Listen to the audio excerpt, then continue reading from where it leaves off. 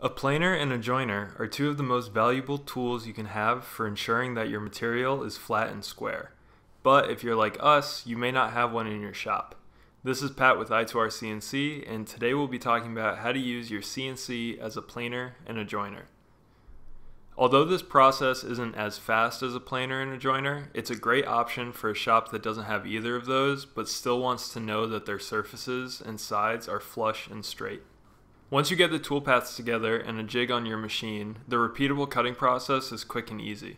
We're surfacing and squaring this material so that we can make an end grain cutting board with our CNC, so if that or any other CNC related projects interest you, go ahead and click that red subscribe button down there and even hit the bell if you're so inclined.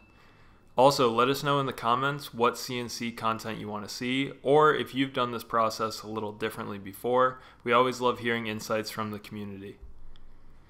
First, we're going to plane the two surfaces of the material. This is one of the easiest toolpaths you can make. Once you have your dimensions and settings set up in VCarve, just create a rectangle around the perimeter of the cut. Next, create a pocket toolpath with your vector. Set your cut depth to around 0.01 inches. If your material looks warped and extremely uneven, you may want to set it a bit deeper.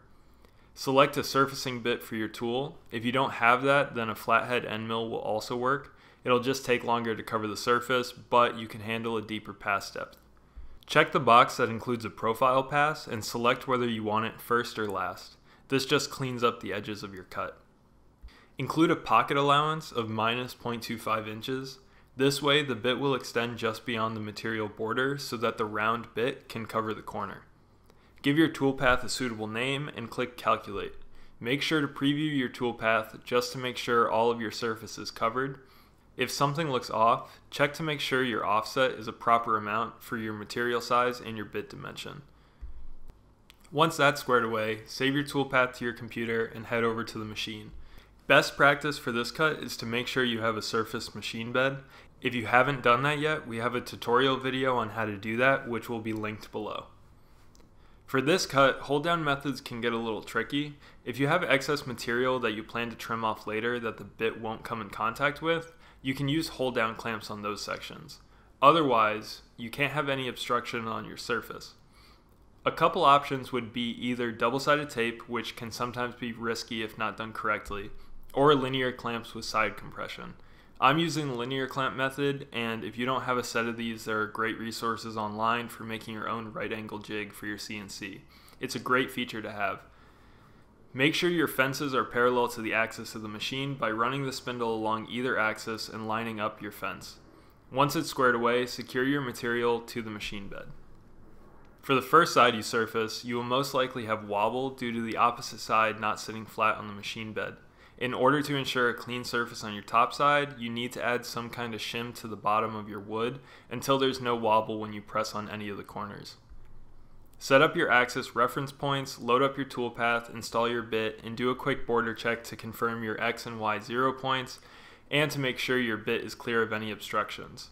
Lastly, dust collection is highly recommended for any surfacing job, so make sure you have something before starting the cut. Once everything is squared away, run your toolpath.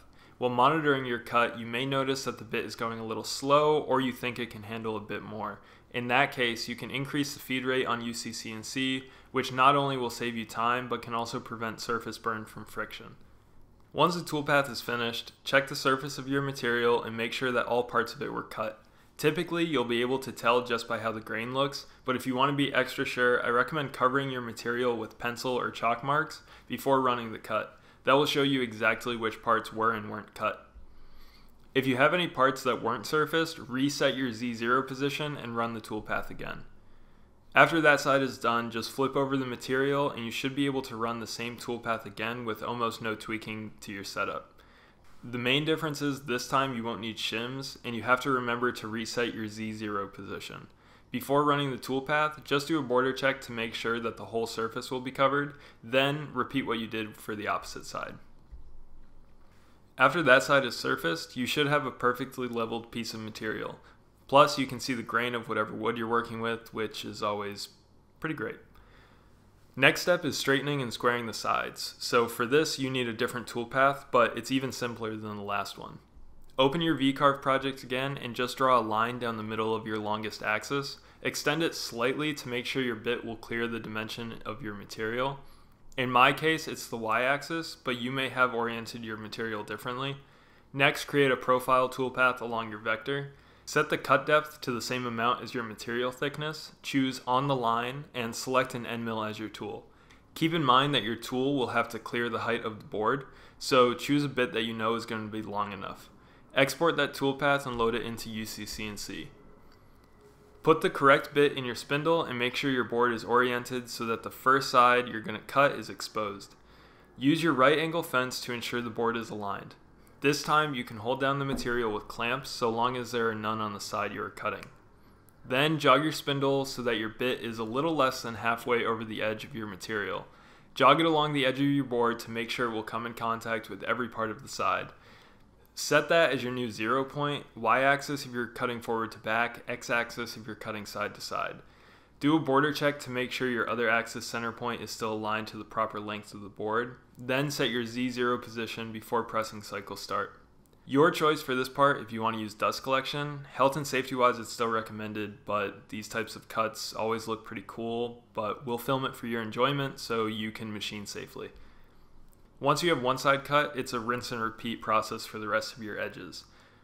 You can now use the straight edge and flush it against your fence to ensure parallel and perpendicular cuts depending on how you're orienting it.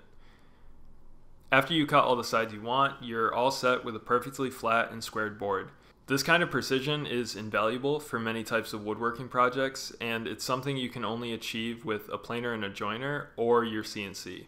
While a CNC isn't going to be replacing planers and joiners anytime soon for this particular function, it's good to know that they can step in if you don't have a planer and joiner or if yours is out of commission for some reason. We hope this video brought you some valuable info that you can use in the future, and we hope you have great success with your upcoming projects. This is Pat with I2R CNC. Have a great day.